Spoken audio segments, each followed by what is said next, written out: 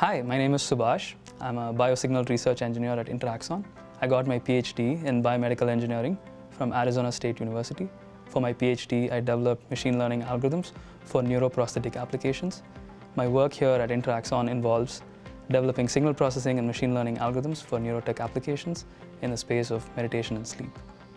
So the main difference when it comes to meditation and sleep is the difference in activity in the executive centers of the brain, which is mostly like the prefrontal cortex.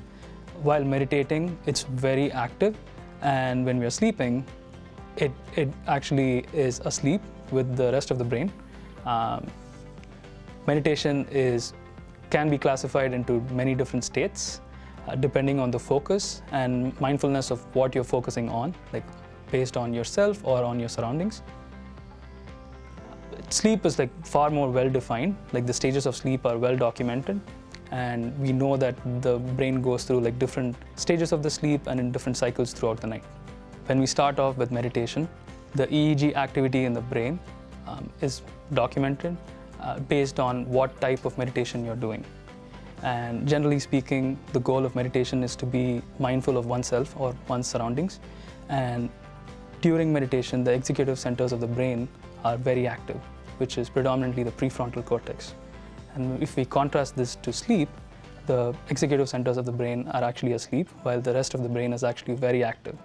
And sleep stages are very well documented. We know what stages of sleep a person goes through in the course of the night and how many cycles they go through throughout the night. When we talk about characterizing EEG power spectrum while meditating, that's an active, ongoing field of research and nothing is set in stone. But broadly, we can say that if you are following a focused attention type of meditation, that involves an increase in alpha activity.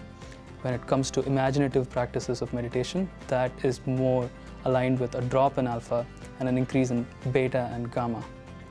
EEG features in sleep research is a well-documented area of research, and sleep experts score sleep predominantly based on EEG, EOG, and EMG.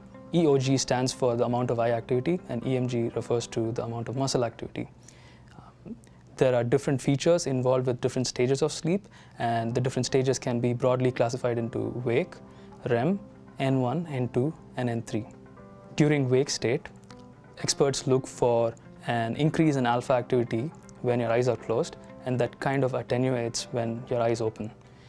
During wakeful state, there are also blinks, there are slow eye movements, there are rapid eye movements, and those are the markers of the wake phase.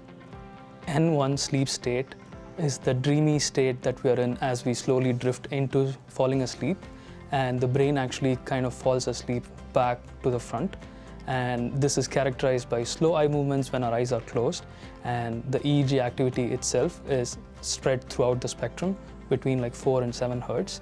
And typically experts also look for an alpha rhythm in some individuals that can actually generate this rhythm. N2 phase of sleep is characterized by the occurrence of K complexes and sleep spindles.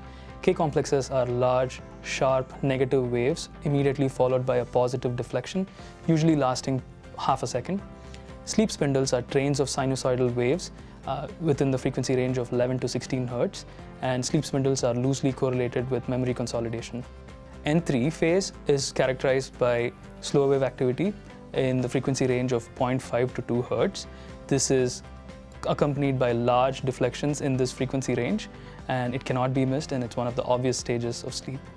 REM stands for rapid eye movements, and in this phase we are dreaming, and therefore that's accompanied by rapid eye movements, which are conjugate, irregularly shaped peaks in EEG that usually last half a second. There's also increased muscle activity, and the sleeping brain in this state looks a lot like the awake brain. Neurons are the functional units of the nervous system. A neuron is made up of a cell body and an axon. The cell body has extensions called dendrites that bring information into the cell, and an axon conducts information away from the cell. The way to think about this is the gray matter is a collection of cities, and the white matter is the highway connecting those cities with each other. One of the benefits of meditation is to improve the connectivity between the executive centers of the brain and the limbic system. The limbic system is the emotional center of your brain, and what we know from research is meditation actually helps better your attention and emotion regulation.